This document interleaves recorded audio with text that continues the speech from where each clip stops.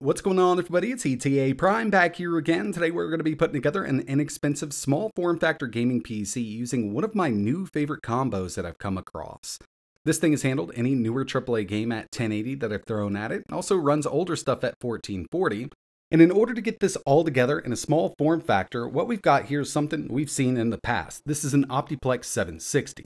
They are a dime a dozen over on eBay. You can pick them up for as low as $74 with RAM and storage. But one of the main issues that we've had in the past is finding a GPU that fits this form factor. Dell knew exactly what they were doing when they set this thing up. If you take a look down here, our PCIe slot is so close to that power supply. And in the past, I've actually replaced this power supply with something a bit smaller. We've also used a low-profile single-slot card like an RX 6400, but recently I came across one of my new favorite low-profile single-slot card. This is the YESTON RTX 3050 with 6 gigs of VRAM, and yes, it comes just like this, single-slot, low-profile, and it fits in these Optiplexes perfectly. Recently on the channel, we tested this card with a much more powerful 13th Gen i9 small form factor build, and performance with 1080p gaming is great given the form factor of this card, but it's not a super high-end top-of-the-line card that's going to run everything at 4K. This is a 1080p card for newer AAA games with a little bit of DLSS, and for older stuff, you can run those games at 1440. But the question is, what if we pair this card up with a $100 used office PC like this Optiplex 760? There's a lot of different versions of these PCs out there with i3s, i5s, i7s. You could even go with an HP or a Lenovo variant of their small form factor office PCs, but when getting one of these, I would highly recommend getting at least an 8th Gen Intel i7.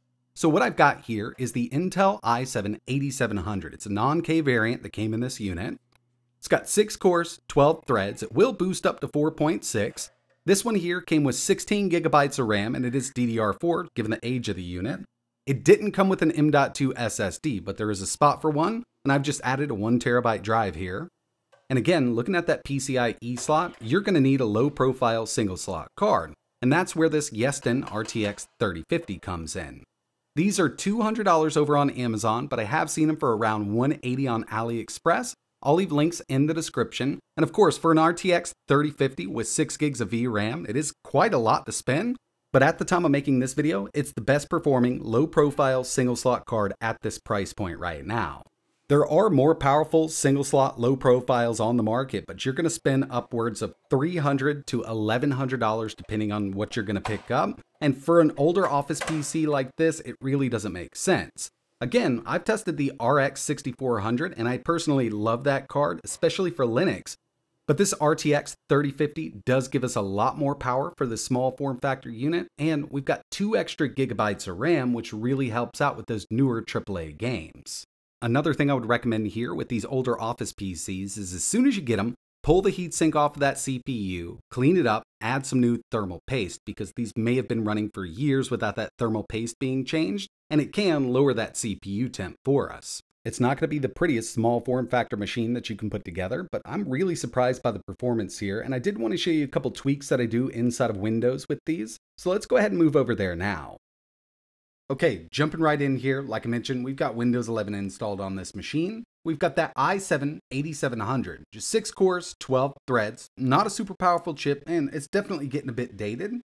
16 gigs of DDR4 at 2400, and if I'm not mistaken, this will do 2666, but this is what I have here, 16 gigs running in dual channel.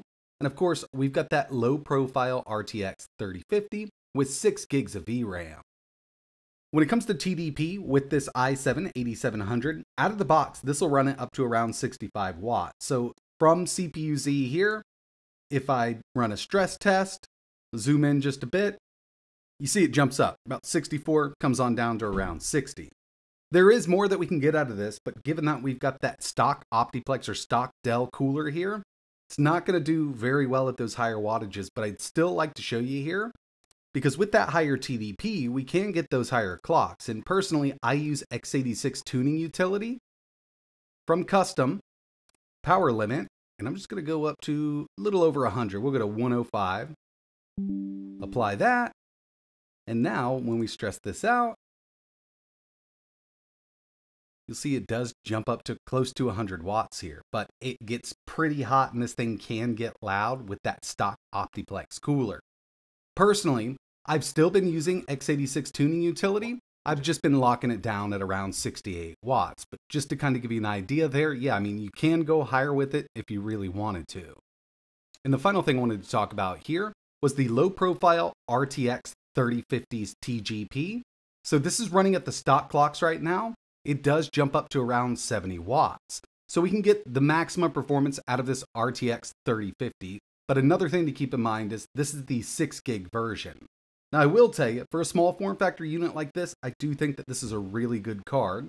And the first thing I wanted to take a look at here were some benchmarks.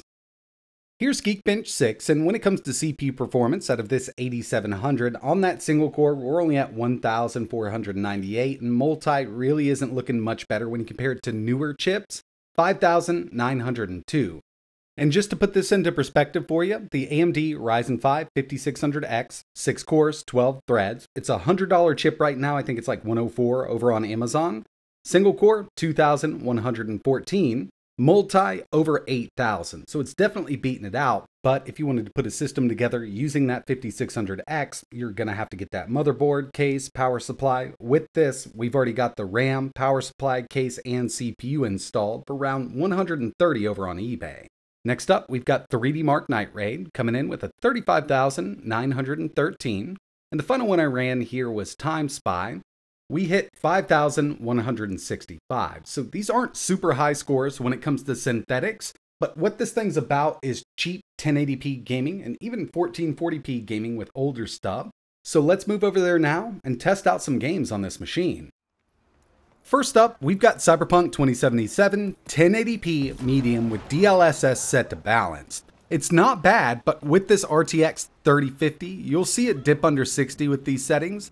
Taking it down to low or using DLSS set to performance will alleviate any of that. But there's another way around this, and with this method here, we can get a much higher frame rate, and we don't need to use any kind of frame scaling, so we can run it at 100% resolution scale. And that's FSR Frame Gen. Here it is at 1080p, medium with FSR 3 Frame Gen on. No scaling, and we're getting over 100 FPS with this game. It's got a much clearer picture because we don't have to scale this thing down. And for me, with a lower end system like this, a lower cost system with an RTX 3050, I'm actually glad we do have this.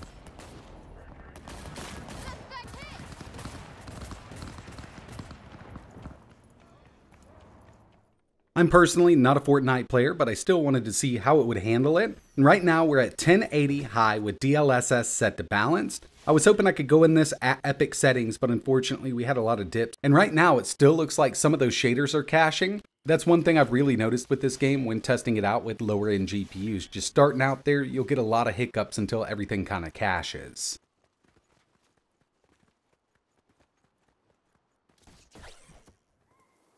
Black Myth Wukong, just using the built-in benchmark, 1080p, medium, and with this, using an RTX 3050, we need a little bit of resolution scale. I've set it to 70, and FSR Frame Gen is really going to help out. With it set up like this, we had an average of 70 FPS. Skyrim Special Edition 1440p high, and I really thought that I'd be able to go in here at ultra settings, but we were seeing an average of around 56 FPS with it set up like that, so I just took it on down. Still looks great. Personally, I'd rather play the OG version, but that's just me. And with that version, we can max it out at 1440 Ultra.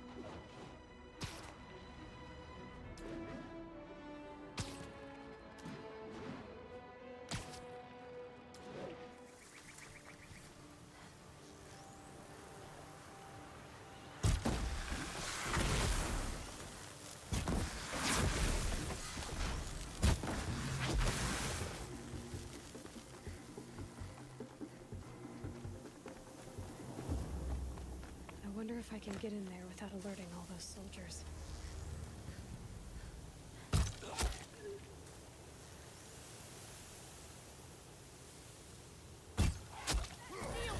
And finally, we've got God of War Ragnarok 1080p, medium, frame gen on. This is one of my favorite PlayStation ports over to PC. I think they've done a stellar job with this one. We could go up to high with it and still run this at about 72 FPS on average with the same settings here using frame gen. Low, DLSS set to performance, you can get up to around 68, but having that frame gen on with this RTX 3050, in my opinion, is the way to go, just to get that much higher frame rate out of it.